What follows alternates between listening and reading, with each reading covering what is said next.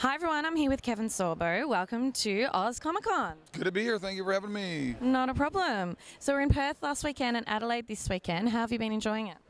It's been good. It's been busy. It's obviously full on. You know, the cons are just 2 days each, but it's a full schedule for all of us. Boom, boom, boom, boom, boom. A lot of things planned. And the days off have been good, though. You know, I got here, we had 4 days here, so I got a little golf in, I got a little hiking in there, got a little biking in, went down to the beach on the tram, and so I got to see a little bit of the city. It was good. Nice. And what have you got lined up for when you get back home?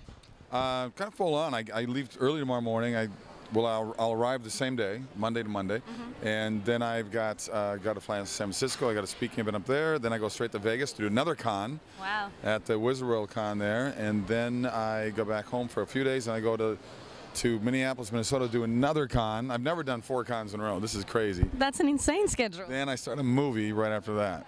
Wow. Okay. Yeah. You're going to be exhausted by the end of all of that. Exhausted even talking about it. So.